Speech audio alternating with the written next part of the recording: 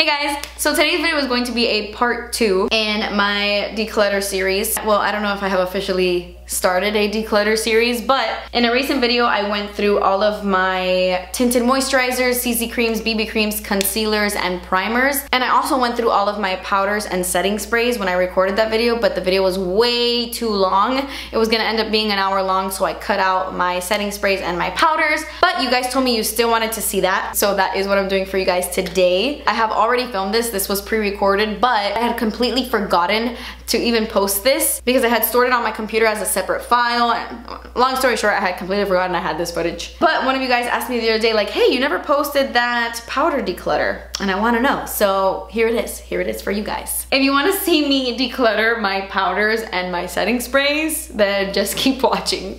So now that that's done, we can move on to the other disaster, that is powders and face mists.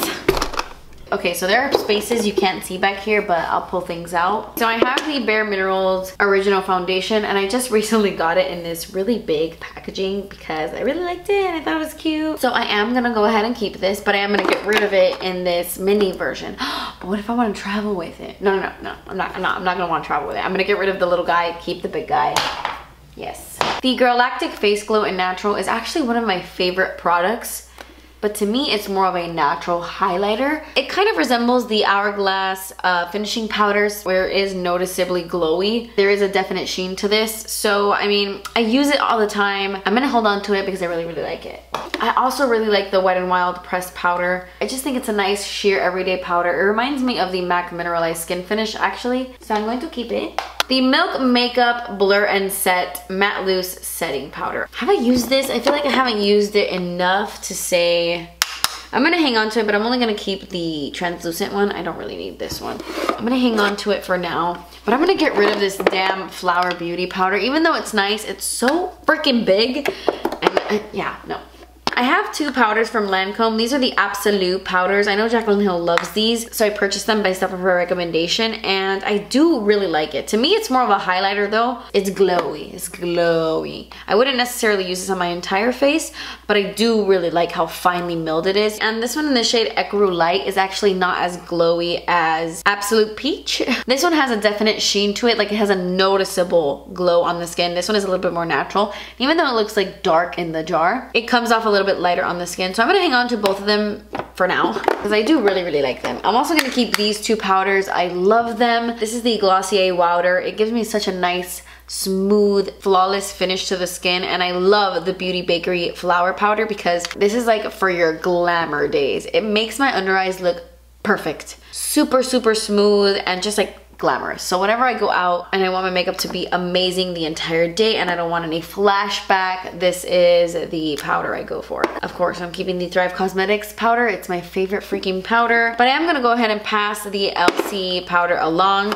I just feel like it is a little bit bulky, and I don't know, it's not something that I'm crazy dying over, so I feel like I'm gonna pass that. I love the Becca Hydramist Satin Refresh Powder. It's just so unique and innovative, and it's one of those products that is just so freaking cool. And I just love using this on my skin, especially on those really hot days. It just makes your face feel cold and wet. It's just so cool. So I'm gonna hang on to that, and I'm also gonna hang on to this Milani Radiant Powder. I find it to be very similar to the really similar to the Lancome one, so I want to test them out side by side and see if they're dupes. This powder, although it's really nice, it's too glowy for me. Like it's way too glowy for me. This is the Laura Mercier Translucent Loose Setting Powder in Glow. So I mean, obviously it's called Glow, but it's not glowy in the way the Lancome powder is. I think the Lancome one is a lot nicer. It's a little bit more finely milled.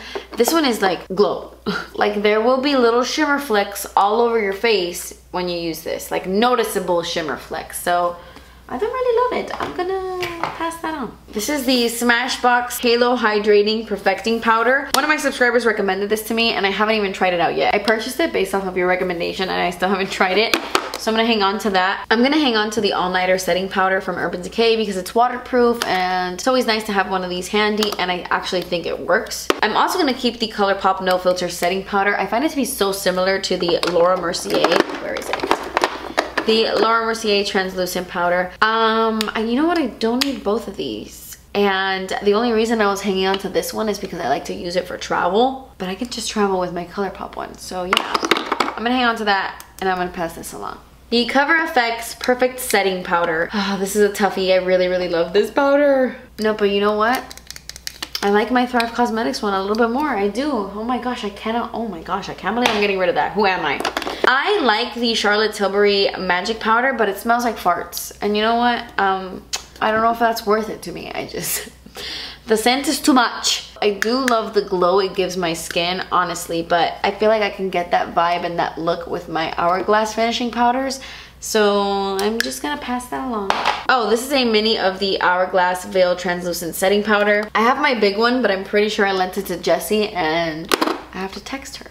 But it's okay because I have my little baby on deck, ready to go. This is the Bare Minerals Blemish Rescue Skin Clearing Loose Powder Foundation. This is really nice, but I just prefer the original Bare Minerals one, and I don't know, you know, I'm gonna get rid of that. I love the loose finishing powder from the Maybelline Fit Me line. It's so nice, and it's drugstore. I'm gonna hang on to that. And this is such a nice brightening powder from KKW. This is the worst packaging to ever exist, but this makes your under eyes just look so bright and awake, and sometimes I need that, so I'm keeping that. Although I like the Colourpop No Filter setting powder, it's not something that I'm like, oh my gosh, I cannot live without that. So yeah, I'm gonna go ahead and get rid of that. I live and breathe for Hourglass. I really do. One of my favorite brands of all time. These are one of their ambient lighting powders. This is Radiant Light, and this is Luminous Light. I like to use this one in the summertime and this one more in the winter. Depending on my skin tone, I'm gonna keep both of them. I love them. This is the Kat Von D Lock-It powder that I really love. This makes my skin look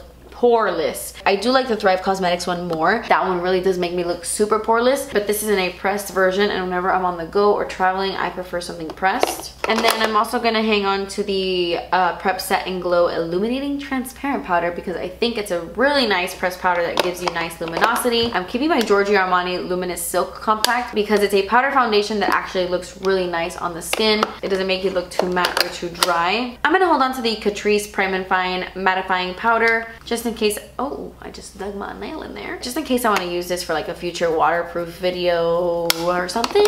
Even though I really like this Cover FX Perfect Press Powder, I don't really use it that often. So I am gonna go ahead and I'm gonna go ahead and get rid of this. Replace this space with my Wet n Wild. This is so dumb. This is a super expensive Tom Ford powder. It's an illuminating powder. Even though this feels so freaking creamy, I honestly have never felt a powder this creamy in my life. I don't feel like it makes my skin look illuminating. It kind of makes my skin look dry, actually. I love the texture, but overall it doesn't give me a super nice finish, so I'm gonna pass that along. I like the Fenty Beauty powder because it's a white translucent powder, and it really is very, very translucent on the skin. And I like that it has a mirror, and sometimes I take this with me when I travel. I'm also gonna hang on to the Catrice HD Multi-Talent powder. I think it's such a nice powder. It makes the skin look good, but I am gonna get rid of my Too Faced Cocoa Powder Foundation. I never ever use this. Oh my gosh, I love, oh, this is a Girlactik highlight.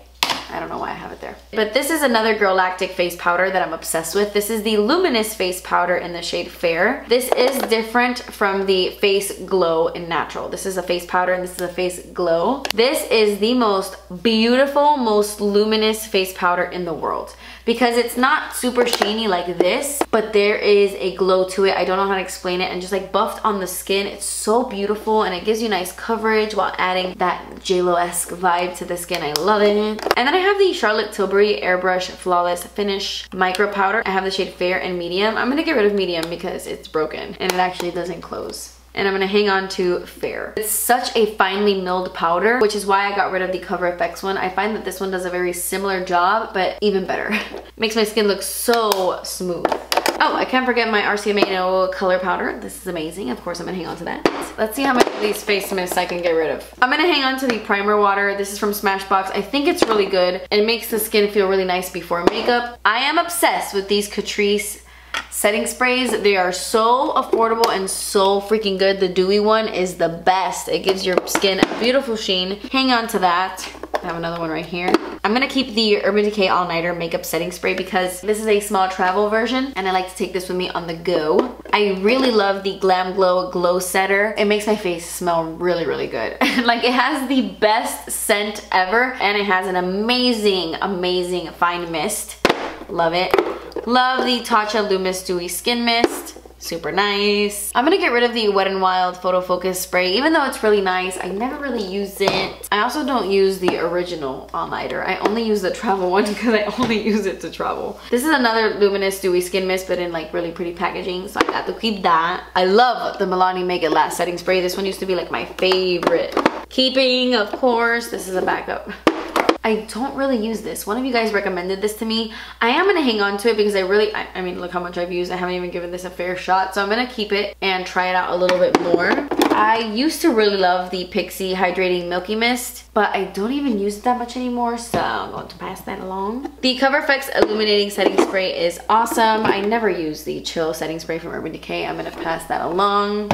I have to keep the MAC Fix Plus. This is like one of those products you just can't ever get rid of and you always need in your collection. I'm also gonna keep the Lila B A Glow Face Mist. It's just like the Tatcha one, so I mean, I could get rid of it, but that's expensive, so I should hold on to it. And I'm also gonna get rid of the Essence Keep It Perfect Makeup Fixing Spray because I never really use it, and I love the Catrice one a lot more. And then I have my Morphe Continuous Setting Mist on my vanity at all times because to be honest, I can get rid of all of this. Oh my gosh, have you guys been looking at my weird little toes here in the corner? I'm sorry. I can get rid of all of these setting sprays and just use my Morphe one for the rest of my life because it's my favorite, but you know, I gotta keep other things on reserve. Oh my gosh, guys, this looks a lot nicer, don't you think? A lot more organized. I feel like we got rid of a lot.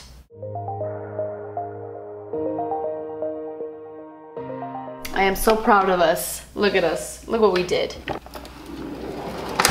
Oh my gosh, these are all the things we got rid of today. Not bad, not bad. I mean, I definitely could have done better, but this is a start. I'm gonna get rid of all the things that are expired, and the things that are not expired, I'm gonna let my friends look through. So yay, we did it! Okay guys, so that completes this video. I hope you enjoyed me going through all of my powders and my setting sprays. I almost fell off my chair when I went this way. I've had a lot of coffee today. But anyway guys, that completes this video. I hope you guys enjoyed. I love you so, so much.